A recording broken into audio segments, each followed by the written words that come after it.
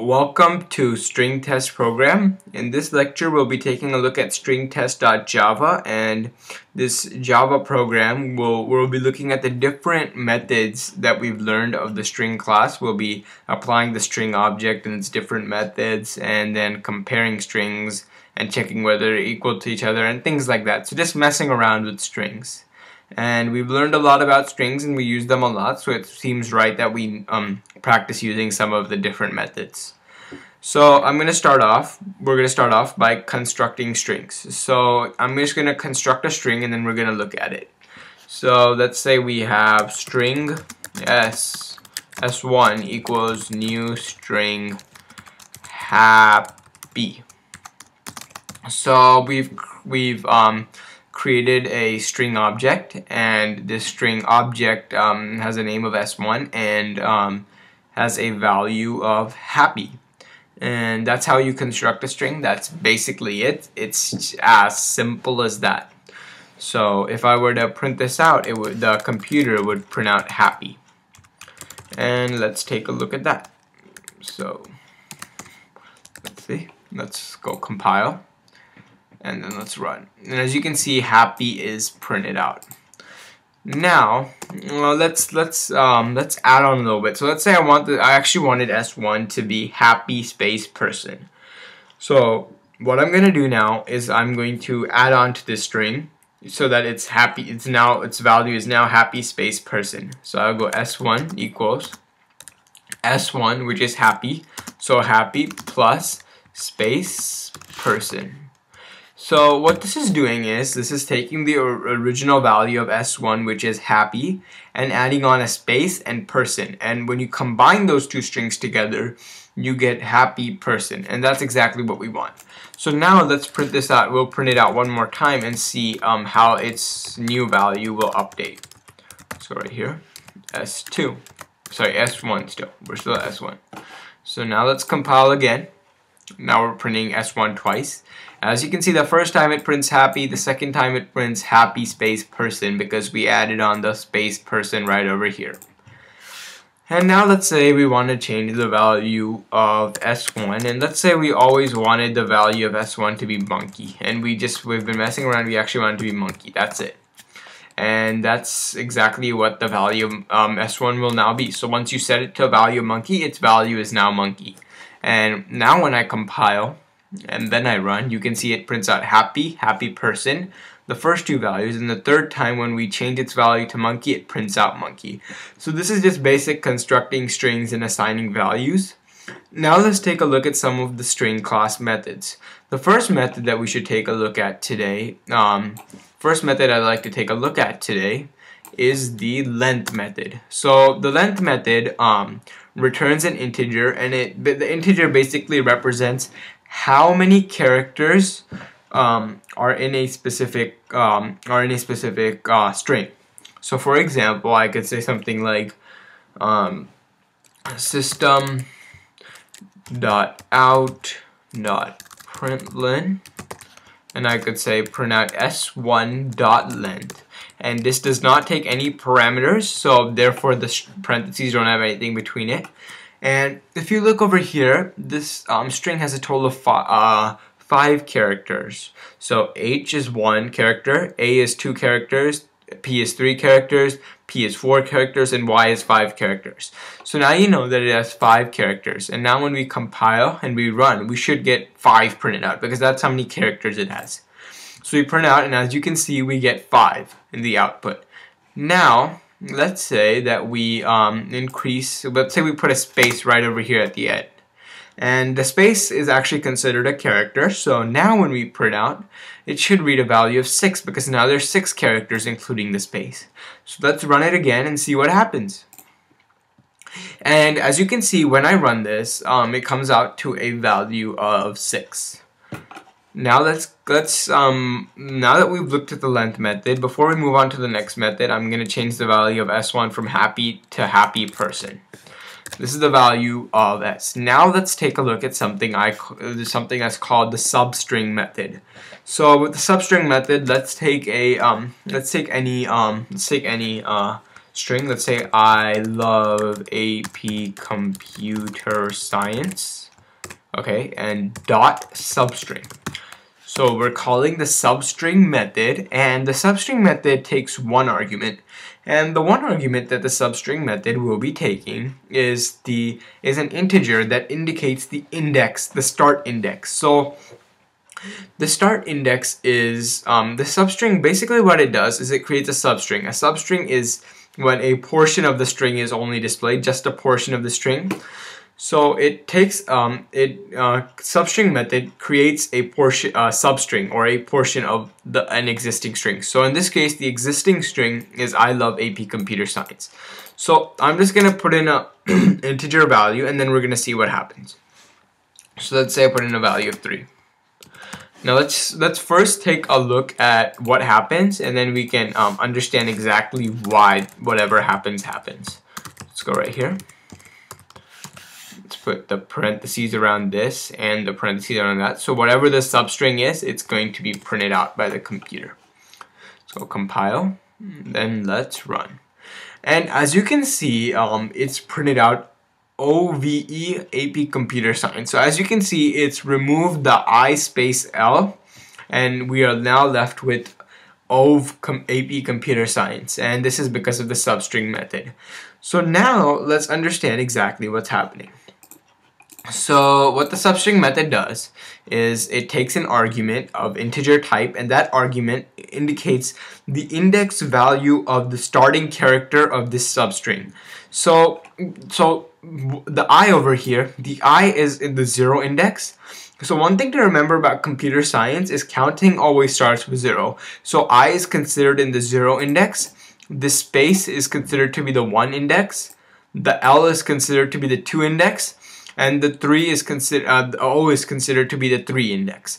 So as you can see, we've said substring 3. So it'll be, and so then the computer knows that the starting index is 3. So basically the starting character is O. And then since that's the only parameter, the computer goes from O and all the way to the end of the string. So if I were to change this substring from 3 to 2, the character in index 2 is L. So this program, this would print out to be love AP Computer Science. So let's see what happens.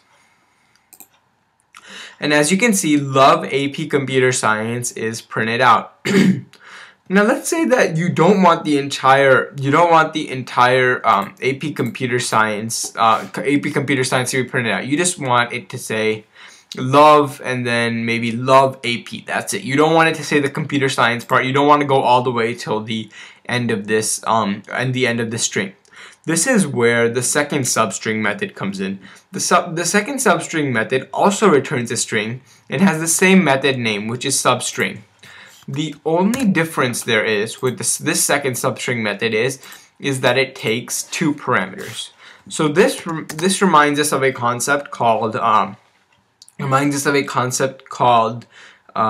method overloading. And method overloading is when there are two or more methods in a class that have the same name and same return type, and the only difference between them is the number of parameters or the type of parameters.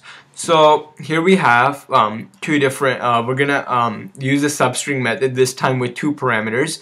So we'll put another integer indicating the end index. So if we want to go to love AP Computer Science, we go love, we want to say love AP. So we'll go, this is the second index, 3 index, 4 index, 5 index, 6 index, 7 index, 8 index. So P is on index 8.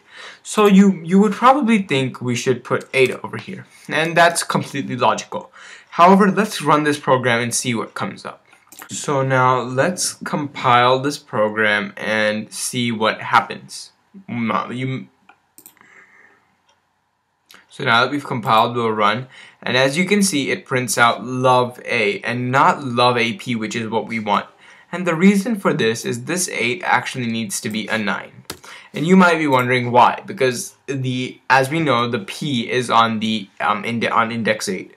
But the reason we need to put 9 is because the end index or the end index is not included. The character on the end index is not included in the substring, while the character on the start index is. So because it's not included, you always need to go one ahead. So if you need to stop at if you need to go up to characters till the character at index 8, you put 9. If you want to go up to characters on index 10, you go 11.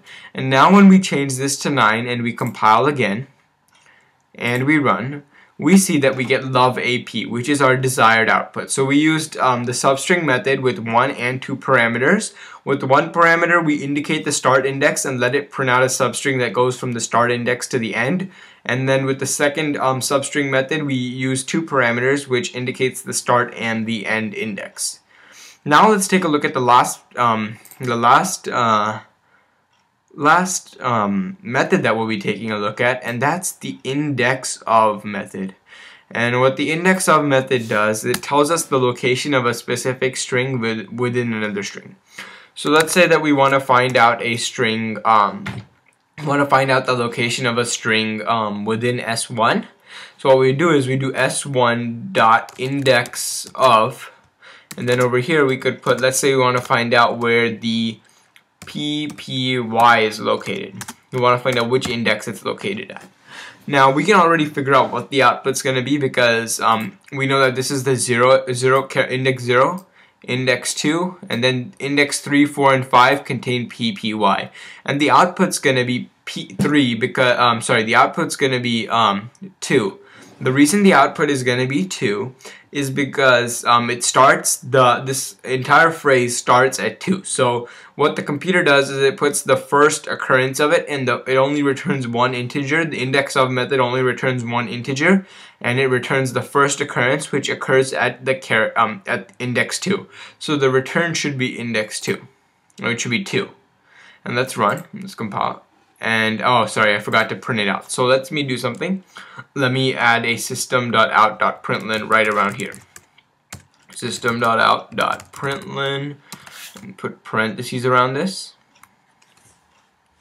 And here we go. Let's compile again now. Compile and run. And as you can see, 2 is printed out because that's where PPY starts. And now let's change this phrase. Let's say we're looking for B. We're just looking for the location of a single character B. So let's try again. Let's compile. Now before we run this, we can see that there's no B in here, so we may get an error. So we don't get an error, we actually get a result of -1. And the reason for that is the thing with an index of method is that when you search for a character or a phrase or some type of string within another string and it's not present, the computer returns a value of -1. Now this is extremely useful because we can be able to check if, let's say, we can say if s1.index of and some string is equal to -1, we know that whatever string or phrase is not present within the answer. And now the last few methods we're going to be looking at are the equals and compare to method. So the equals method will be used to compare strings and see if they are equivalent to each other.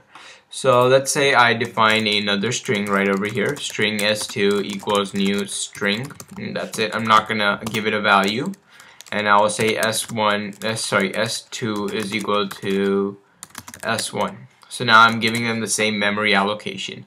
So here if I check s1 dot equals s2, what I'll see over here is that this should return true because they have the same memory allocation. So I'll go compile, and they have the same value now because I've set them equal to each other. And as you can see, true comes out. So the equals method is used similarly as it is with objects.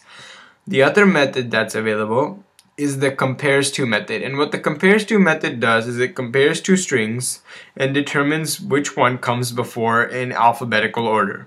So let's try it out first. Let's say we have another string is sad person. So what we know is that sad person would come after happy person in alphabetical order. So now let's do something that it's called s1.compare to. So we're using the compare to method, And the compare to method returns an integer. Actually, the compare to method returns an integer, and we can interpret that integer to determine the relationship between the two strings. Let's compile, then let's run. And as you can see, so right now it came out to be 0. And the reason it came out to be 0 is because these two are equal to each other. So when a compare to method returns 0, that's another way of checking whether S1 is equal to S2. So let's delete this line and run it again, now without setting the value of them equal to each other. Let's compile again, and let's run. And the value comes out to be -11. So what we know is when the value is less than 0, that means that the first S1 comes before S2 in alphabetical order. Now, if let's say that this was to become happy and this was to become sad, then the value would be greater than 0 because S1 will come after S2. So let's look at it again, and let's run it.